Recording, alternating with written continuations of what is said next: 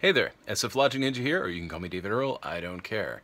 You aren't using your Marquee tool. Why? Let's change that. Okay, so here's the deal.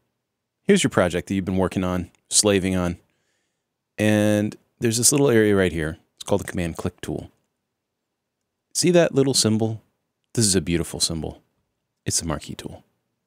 The Marquee tool is a wonderful thing, and you should be using it all the time. And here are some of the things it can do. I'm going to hold command, and I get the Marquee tool. If I click and hit play, we always play from the Marquee tool, even if I have a cycle mode on. And what's also kind of cool is if I hit play, there's nothing that she would. It'll automatically stop at the end of that Marquee selection. To make a Marquee selection, of course, you just drag. It's so easy. Now check this out. And drag over this area and click. I've extracted those regions. Isn't that cool? There are a whole bunch of other things you can do. One of them is, here I've got some audio, right? I'm going to hit Z, zoom in on that stuff, and get my Marquee tool. Hit my left and right arrow, and now I'm snapping to transients. Isn't that cool? And if I hold shift and hit the right arrow, it extends out. Shift and the left arrow, it extends out. Hit the right arrow, hold shift and hit the left arrow. Oh, look at that. Oh, it's beautiful. Isn't that awesome? And then what I could do, something really cool, if I hit just hit Command R, it actually just copied that section over. It repeated that area that I selected. Isn't that neat? Now, another thing you can do with the Marquee tool is if I open up my automation mode, a lot of people ask me about, well, what if I want to repeat some automation? Well, check this out. If I select an area like so and click, first of all, that makes 4 points. Now what I'm going to do is create a little automation thing.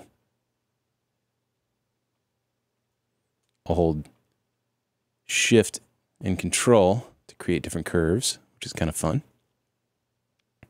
Now check this out. One thing that's kind of neat, I can still extract that region by clicking up here. And what's kind of neat is you hold Option and Command, you click up here, and what it's going to do is it's going to select that area of automation. Like I said, it's going to select the area of automation. There we go. Yeah. So there's that, there's that. Okay, we're cool.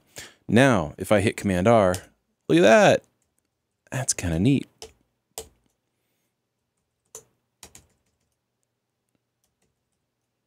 Yeah, there's obviously this little doodad happening here, but that's just because it has to raise back to the same level pretty quick. Oh, and I have this. Yeah, I should probably do it like that. Let's try that again. Ah, that looks much better. Cool. Get out of automation mode. So yeah, Marquee tool. If I make a Marquee stripe across several things and hit the right and left arrow, it's actually looking at where all of the transients line up, which is pretty neat. A lot of people I know aren't really using the Marquee tool that much. You must stop that. You must start using the Marquee tool. It is a wonderful thing. Anyway, if you go to, well, I was going to stop, but then if you go to a MIDI region, it also does the same thing, which is pretty cool.